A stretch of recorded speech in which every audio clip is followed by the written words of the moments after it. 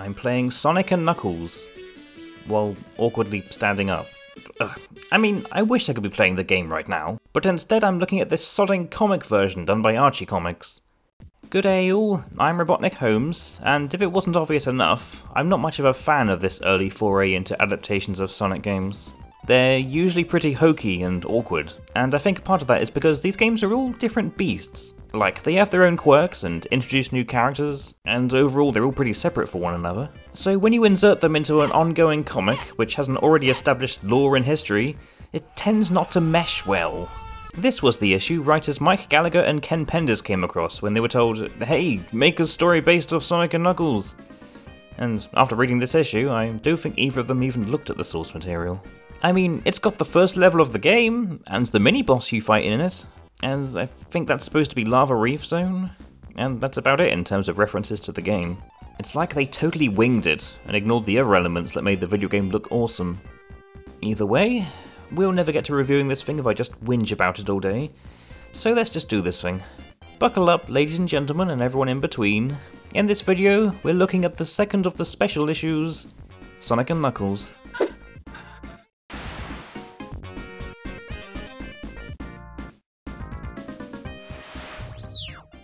One thing I like to do when reading this comic is to imagine which writer came up with what scenario. They were both working on the main story together after all. At least I think they were. Let's see, there's an important looking blurb at the beginning that talks about how magnificent the world is and its setting.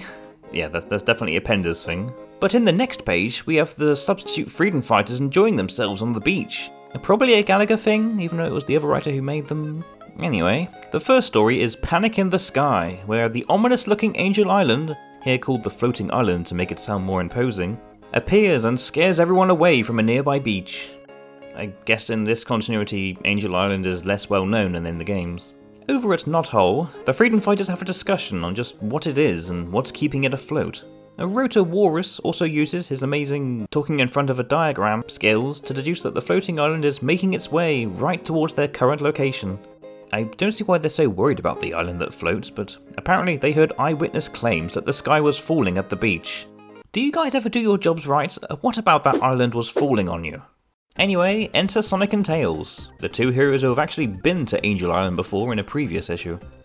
Wait, pardon me, but why did the two never tell the others of their adventure? You think that would have been something you want to tell to the other members of your team? Whatever, I guess it's just an excuse to remind the raiders of what happened between them and the Red Echidna dude. The freedom fighters still don't know whose side Knuckles is on though, and I suppose that's to add tension to their eventual confrontation. You know they're planning for that to occur. You can't have Sonic and Knuckles rearing up to fight on the cover if it doesn't happen in the comic itself. Either way, Sally Acorn is taking no chances, and she instructs the Hedgehog to fly to Angel Island and talk with the red bloke, not taking any chances of him not being a threat. And so, Antoine flies them there, in what is clearly not the Tornado and looks more like a military plane. And things seem to be going well, with no major hiccups. Well, except for the fact that the floating continent is now armed with defense cannons. Yeah, that's not good. So Antoine returns to base while Sonic and Tails make a soft landing. And after Sonic says that being helped to land safely by Tails would ruin his image, bitch, in the games that move was handy as frick. Ow.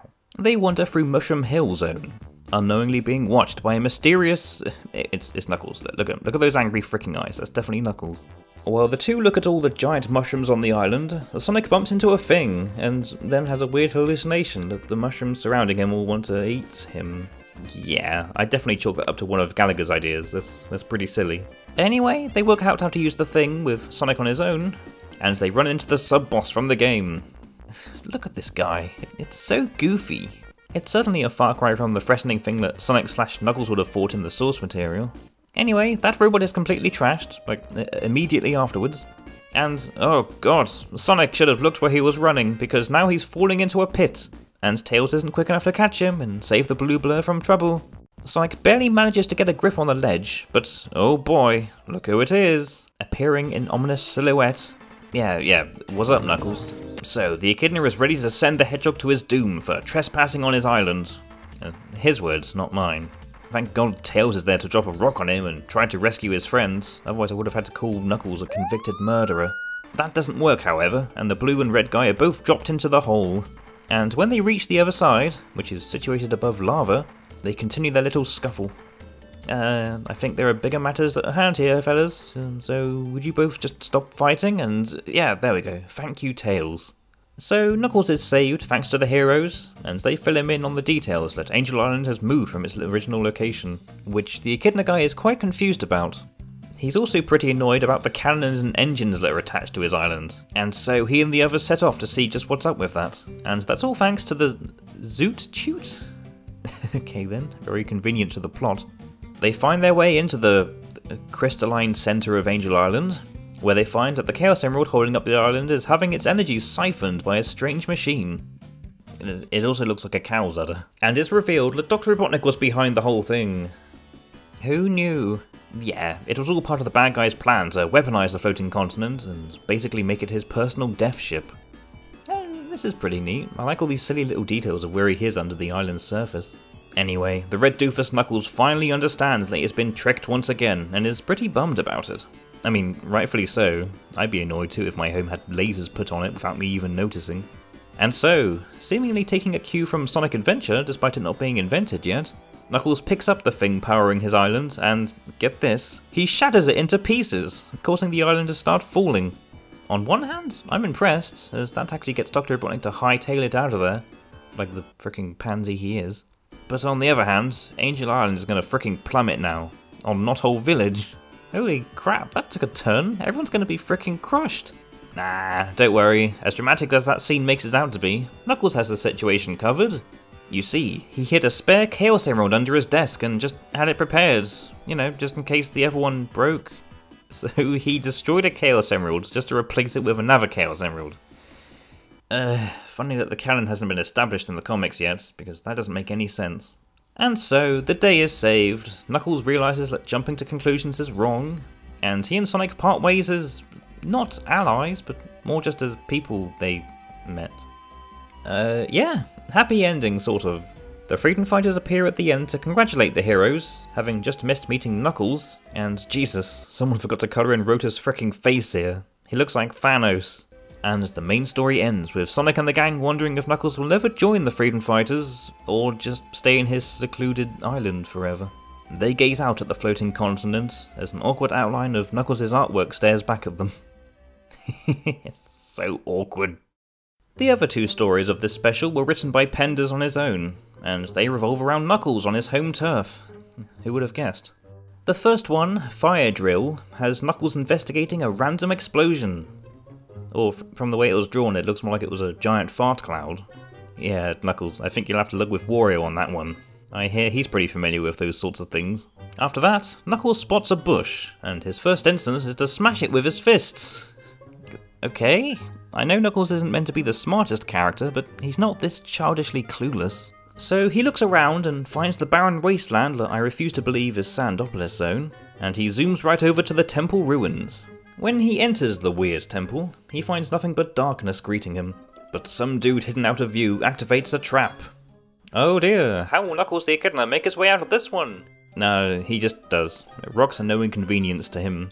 The further the Echidna goes into the ruins to try and look for this mysterious intruder, the more he sees the aesthetic change slightly. I say slightly because it's drawn so poorly I'm not exactly sure what I'm meant to be looking at. But who could this stranger be? Knuckles seems to think it's someone who knows just as much about the inner workings of Angel Island as he does, and he mentions that his dad must have forgot to tell him of a secret place. Jesus, it's Locke's first mention in the comic, and it's already about him keeping secrets from his son. Anyway, there's a badly drawn sandstorm approaching, and Knuckles knows exactly what to do. Close his eyes and make a dumb pose as he glides his way out. Oh, the story's over. Okay, a bit of a waste there overall. But looky here, we got a dark hand stalking Knuckles, the same one as earlier. I'd probably prefer Knuckles just being stalked by a disembodied arm with how dull this story was. Story 3, Lord of the Floating Islands. Pretty dumb name there. What is this, Game of Thrones? Yeah, this one is kind of the same, structure-wise. Knuckles notices something is up on his home island, and then he meets some kangaroo dude. He automatically believes that he's looking for his mother, and swoops down to grab his prey. Knuckles, you can't just assume that from him just hopping around. Oh, I guess that really was the case. Silly me. Knuckles decides to look out for this random kid. He even goes on to explain the weather and the way the sun and the wind affects the island. But I'm already falling asleep at this point, so moving on. Suddenly a thundering herd of dingoes. Okay then. That's so weird. They treat them like they're just wild animals, and yet they clearly have the anthro designs of any other Mobian. Anyway, to finish it off, Knuckles reunites the kangaroo kid with his mother. Then the echidna just pieces out. And the story ends with him saying just how good he is at his job. Huh, well, I knew this was going to be underwhelming before I even got into it, but even my optimism was lowered after reading this special. The connection to the Sonic & Knuckles game was slim, and there was hardly any reason to even say it was a tie-in in the first place. They got literally nothing right in the details. Even the premise of Knuckles fighting Sonic over a misunderstanding is dumb, that you guys made up in the last issue after Sonic helped you clear Eggman off the island. Why are you angry over him coming back and accusing him of the same crap? Well, it sucked as an adaptation, but did it do okay as a standalone narrative? Nope. Yeah, it was really just the heroes going to meet the red dude, having a fight that lasted all but 2 panels, and then dealing with the villain shortly afterwards.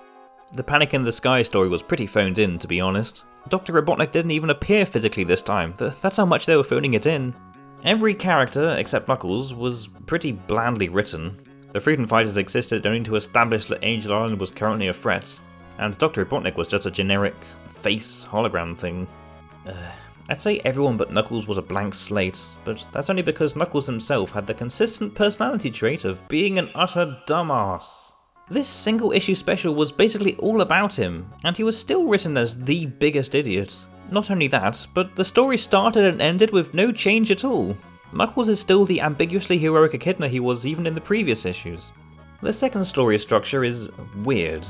It essentially boiled down to Knuckles going, "Oh, what's this?" and then finding a thing, and then being like, "Oh, what's this?" and then being like, "Oh no." And no joke, it's just 6 entire pages of that same scenario. It's insane that this was even put in. Like, its story doesn't go anywhere. Well, except to hint that someone might be testing Knuckles, like a hidden teacher of some sort. The build-up to something is appreciated, but it's still a boring-ass story that doesn't go anywhere at all. Because of how lackluster the narrative was in these stories, as well as its tame usage of the titular echidna, I'm afraid I'll have to give the story a 2. For the first story, we had Mawini and Manic working together, much like a lot of the single stories at this point. They did okay with the material they were given, and at the very least the characters looked on point. The other artists, on the other hand, Ken Penders' art is pretty poor, I must say.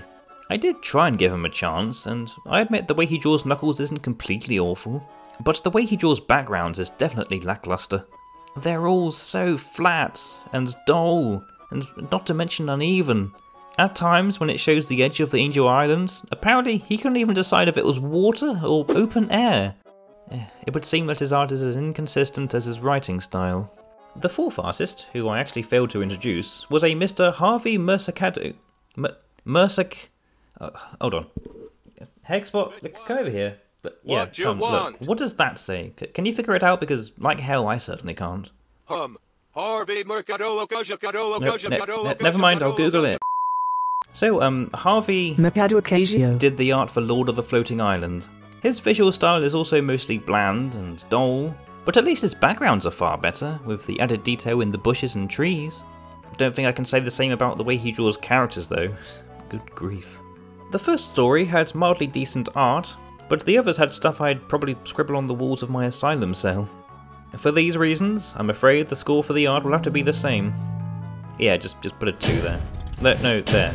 Yeah, there we go. Final score. 4 out of 10. Yeah, I saw that coming. It wasn't that great. Like, at all. And that was the first of the specials based off the games.